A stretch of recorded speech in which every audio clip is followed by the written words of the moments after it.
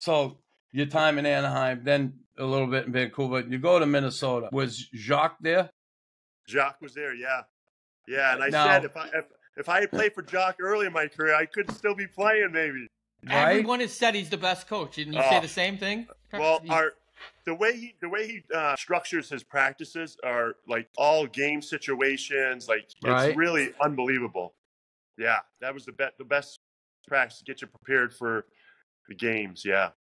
Yeah, we had Jacques on, Tim and I, and he never does these things, right? And Right. I absolutely love Jacques.